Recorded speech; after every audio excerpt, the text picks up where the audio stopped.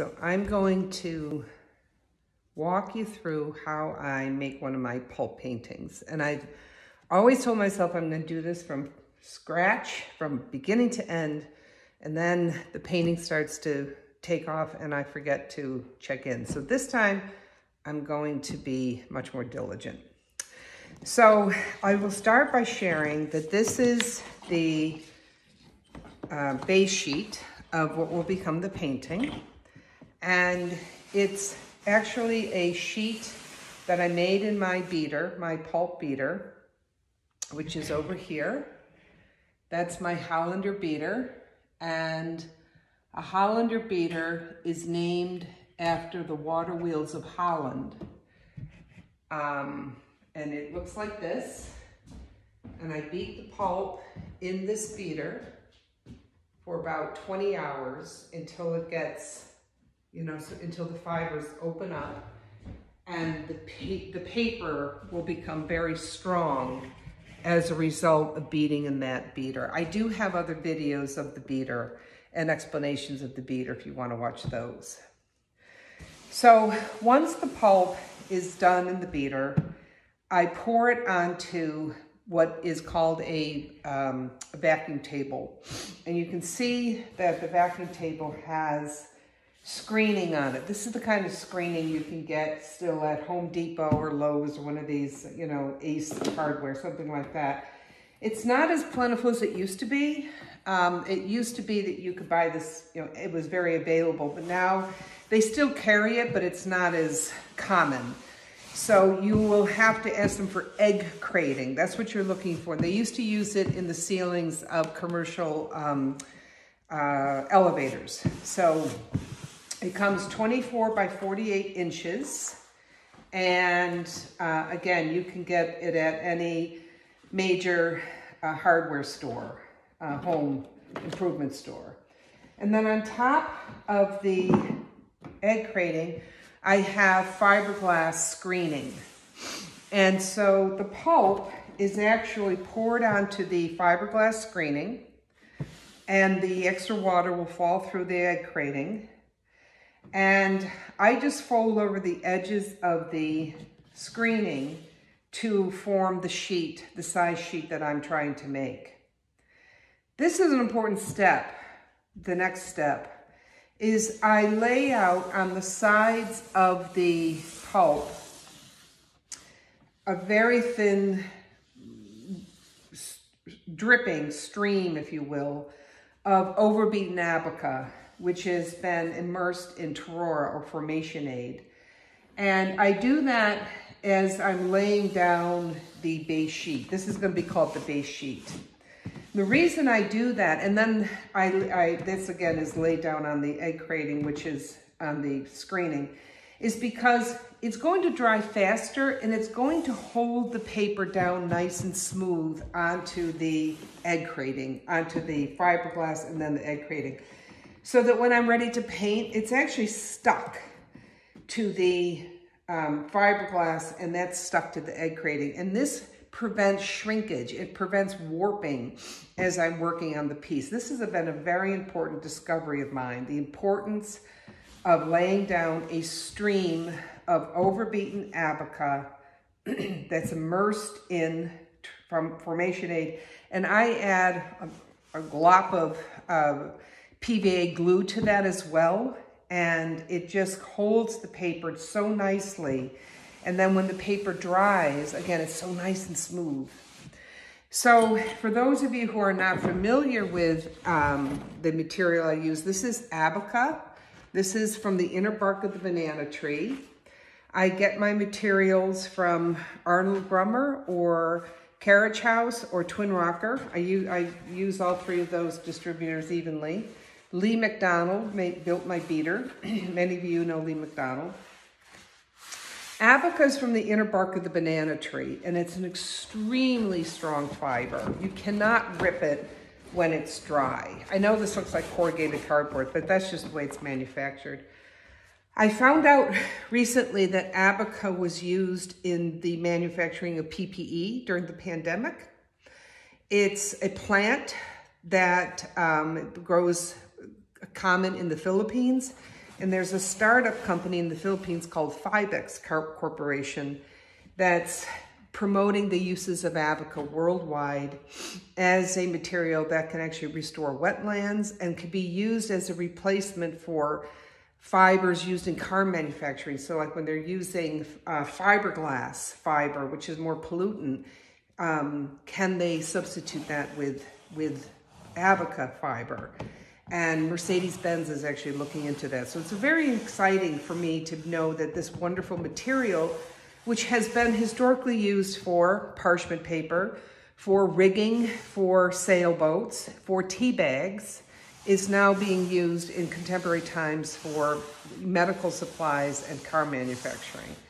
But I will continue to use it as my painting medium and swear by it. It is the most wonderful medium to use for painting with pulp if you have a Hollander beater. I don't know if I would recommend going so far to use abaca if you don't have a Hollander, because the nucleus, the cell of the fiber, of abaca fiber, the cell wall is very thick. It's a thick cell wall.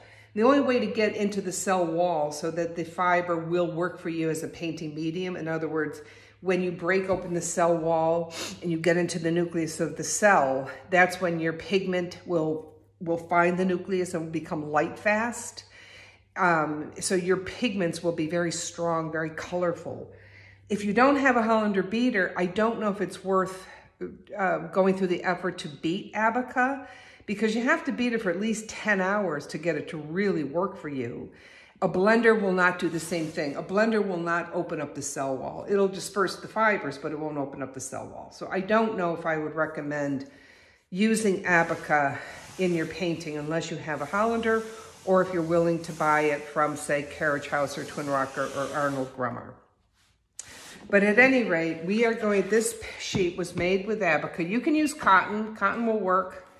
But abaca, I do prefer abaca. So the image we're going to make is this beautiful sunrise image over a field in my town.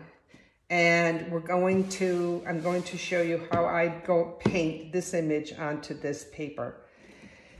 First thing I do is, like every Art 101 student, I'm going to grid the image, and then I'm going to grid the paper so that they match. And then I'm going to draw the image onto the paper like a background rough draft. So I will be doing that now, and I'll see you on the other side.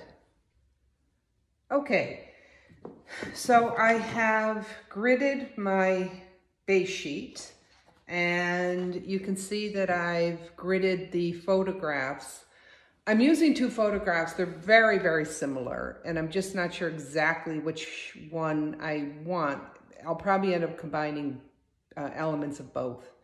So you see that I've gridded it, and I've color-coded the photograph to match the base sheet. In other words, the green, that is the green color on the photograph, which is at the, let's say, the whole numbers, and then the red is at the half numbers, will match the gridding system in the base sheet. I only put the green down for now because what I'm going to be doing today is I'm going to be laying down the basic colors, the blues, yellows, just the fundamental colors. So it's not worth my time to go into deep detail with the gridding system here. I only need the greens for today, but eventually I will be using the reds and the blacks as well. And sometimes I get into more colors, blues and browns, if it really becomes very detailed. So anyway, that's what I've done, and now it's time to take the overbeaten abaca and add the colors and start making the palette that will become, obviously the painting palette for the painting. So I will start doing that, and I'll be right back. Okay, so here we are at the very famous overbeaten pulp mixing station. The overbeaten pulp will look like this. It looks almost like orange juice pulp, but just a much whiter color. And I put it in the blender, and then I filled the blender with a mixture of water and PVA glue. In other words, when the PVA glue bottle, which I buy in gallons, is almost empty, I just fill it with water and shake it and use that gluey water to mix my Abaca with the Formation Aid. So the Formation Aid, very helpful to have a Parmesan cheese bottle on hand. Works great. The Formation Aid is a synthetic of Torora. Torora is a berry from Japan that is very goopy. It's from the family of the mulberry tree, and it's just very goopy. And it when you add the Torora, which I get in a powder format, again from Twin Rocker, Carriage House, or Arnold Grummer paper, you add it to the Abaca, the overbeaten Abaca. This Abaca has been beaten for 20 hours in my Hollander beater, so it's very, it's just like syrup at this point. But wait till you see what it looks like when it's dry. It's just the most wonderful material. I add the Formation Aid to the Abaca and the gluey water. This is one of those wonderful old blenders that's been around since probably the 30s. A friend of mine gave it to me when her father-in-law moved out of his house. How much do you blend? How much do you add? You'll just have to play with it. I am not a measurer. I don't measure anything. You want the feel of it when it gets out of the blender to be very goopy. As it sits, it will become increasingly gelatinous. So if it's a little bit on the watery side, you'll probably want that, because if you think it's the perfect consistency, by the time it's dry or drier, like after a few hours of sitting, it might be a little bit too goopy, almost like Play-Doh instead of a nice flowing material. So I'm just going to blend this for a second. Okay, so now what I'm going to show is how I pigment the pulp. So I've made the overbeaten, just to refresh. I peated for about 20 hours. Then I added the Torora, the Formation Aid in the blender with the gluey water. And now what I've done is I've taken that out of the blender, and you can see it's a nice consistency. It's very like Jell-O or pudding. A little bit runnier than pudding. If it's like pudding, it might be a little bit too thick for us. So this is a perfect consistency of what we're looking for. And then I'm going to try to make up the colors that will be the basics for this painting. One thing about overbeaten Abaca, using it as a painting material, if you have wet colors, like think of, clothes coming out of the washing machine and going into the dryer, they're darker than when they're going to be when they dry. It's the opposite with Abaca. It actually dries darker than the color is when it's wet. And I think the reason for that is because the cell of the plant, when you beat it in the beater and it opens up and you end up with a gelatinous nucleus of the cell, which we call methyl cellulose. So if you've heard of methyl cellulose, which is like a wallpaper paste, that is the cell wall of a plant. It's the methylene cell. That's what you're doing in a Hollander beater. You're opening up the fiber, the cell wall, and you're basically disintegrating it so that that nucleus of the cell opens up and will hold the fiber. And I think that's why it dries darker, because in other words, the fibers are so, when that gelatinous dries, when the pulp is wet and so goopy, when it dries, it's gonna be like skin. And I think as that methylene cellulose dries, the colors, the cell walls come together so tight that if each one of those cell walls is holding color and they're getting closer and closer, your colors are gonna get darker, not lighter. It probably takes a little bit to figure that out, but that's what makes sense to me.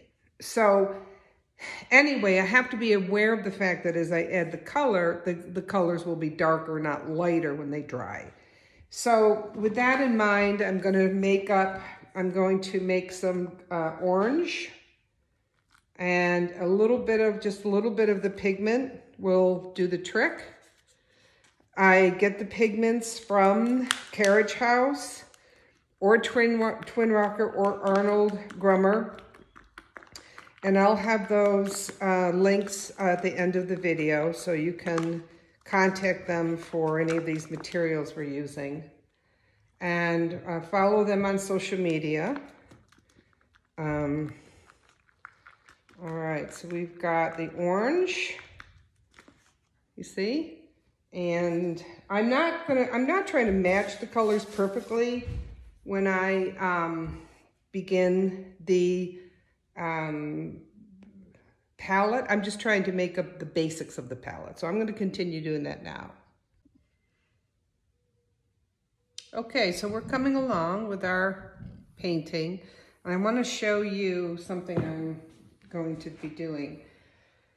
If you look at this area here of the photograph, right, you'll see it's kind of, there's this pink and purple right around here. So what we're going to do is this area here, I'm just going to dribble a little bit of the pink and a little bit of the purple. Okay. And then just using my simple spoon, I'm going to pull them through the pulp, through the painting, and so that they become streaks of pink and purple. And one tool I like to use to do this is actually old credit cards.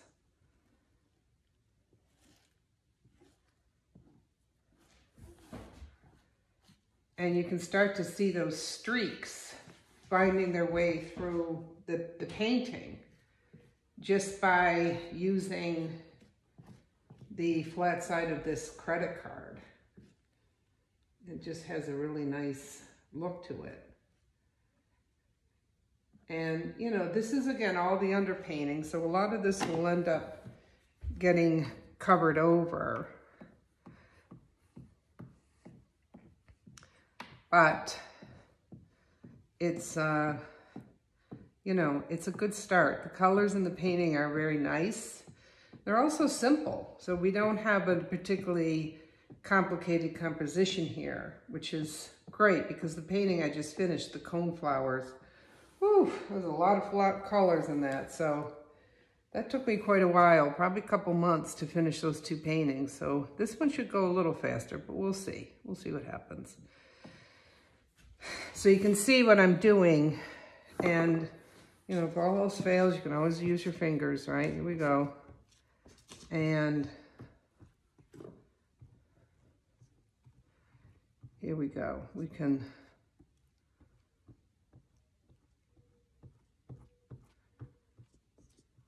start to play with some of these streaky colors. Okay.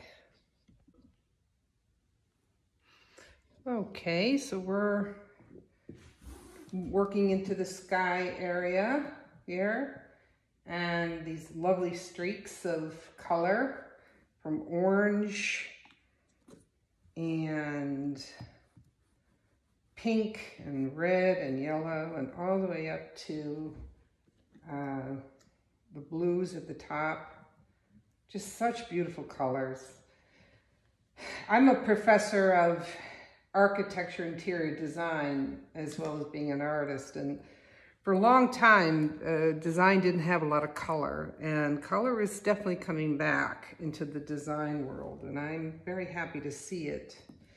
One wonders that with all the pandemic and other things we've been dealing with, that subconsciously we're all looking for a little more color in our lives. So you can start to see colors in design. We're even starting to see wallpaper make a comeback, which we haven't seen wallpaper on walls in years, but increasingly we're starting to see the potential for the wall itself to take on more of a active role in the design rather than being a reciprocal of artwork or, you know, other subtraits on the wall. So the wall itself is coming back as a design property. So that's good.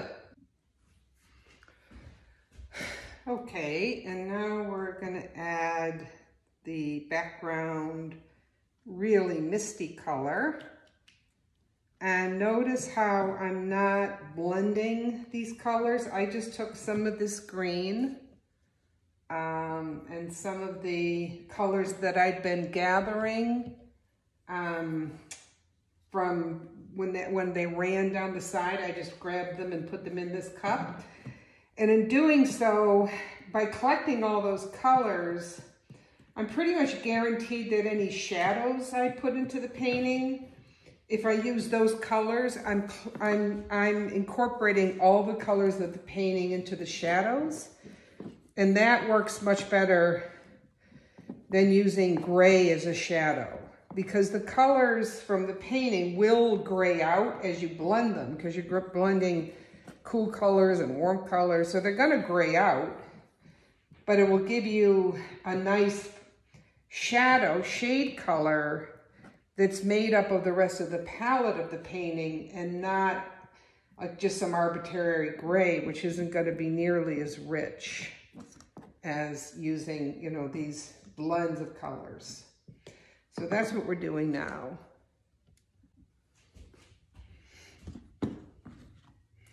Okay, so now I'm continuing to work on the background shading, which is the mist. And it's just this kind of nondescript color. If you look at it, it's hard to gauge exactly what color it is.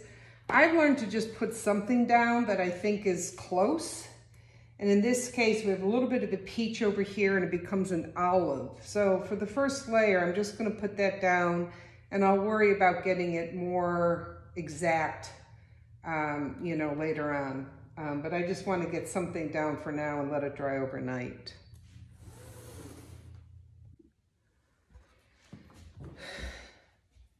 Okay, we're going to keep adding these streaks of color to the left side of the piece in particular. And again, just bear in mind that basically all of this will be covered up as we move through the painting. But we're just getting the palette down and some of the composition, some of the rhythm of the piece.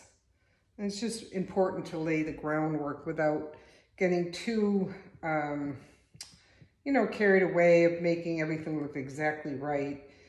Oftentimes the most stunning thing about a final painting is the mistakes you made along the way, or the accidents. We call them the happy accidents, where you're not trying to be so careful, and you're not trying to get too overwhelmed with the control. You want the painting to kind of take on a life of its own.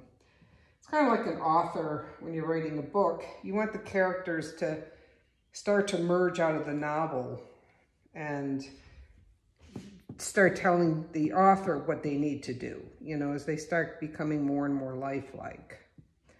So you'll notice we're not, you know, we're not doing any detail yet. We're not going into one area of the painting and making too many marks. We don't want to do that. We want to keep it really fresh. We're way too early to be, you know, doing anything definitive at this point. I think that's another thing that young artists have to understand. You have to look at the whole piece first and get a sense of what the whole composition wants to do before you move into anything more specific. So that's what we're doing here. All right, and again, some really nice things will start to emerge when we let the painting take on a little bit of a life of its own. When we don't try to do too much. In fact, like over here, I can see this nice gold orange look, and I'm thinking, it's kind of like what I have in my hand. So I'm gonna just drop it in here and see, you know, what happens. It'll all be covered up pretty much in the end, but it gives us an idea of what this color will do in that area of the painting. And, you know, we're just gonna kind of blend it in and just see where we go with this. You know, so there's gonna be some nice things that merge from this little trial here. And what we don't like, we can just cover it up. So, okay, so here we're gonna put the last of the, like these stripes, you know, so we can see these stripes. And the last of like this reddish brown, we're gonna put on the front of it now. And again, I don't really have to worry too much about the, you know, the composition, because I know that this is all gonna end up in the background. So I'm just gonna keep laying down my colors, and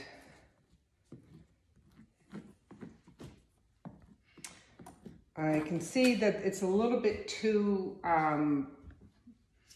green, right?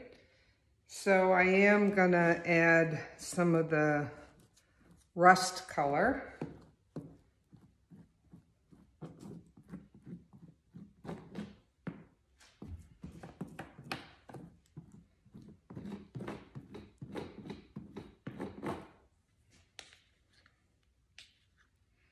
Especially up here at the top of where the wall's gonna end up going.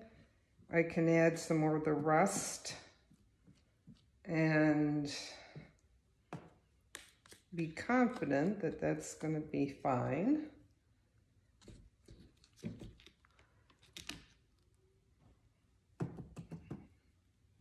And I'm gonna use my credit card for this because it's just such a big area. I might as well, I'm just gonna waste time using the spoons. So I'll use the credit card. And I'm gonna turn a fan on this for overnight so that it, dries, and then in the morning I can look at what I have and start working into it a little more carefully.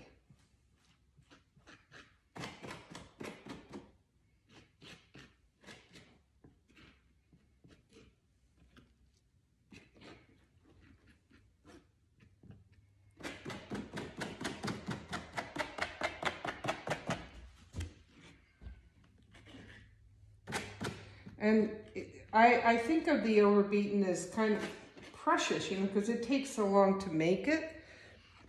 So I don't want to waste any. So that's why I keep collecting it when it gets to the end of the painting. And I put it back in the container because it is expensive. I mean, relatively speaking, you know, so I make sure that I don't waste any of it. Okay. And I'm gonna pick the rest of it up.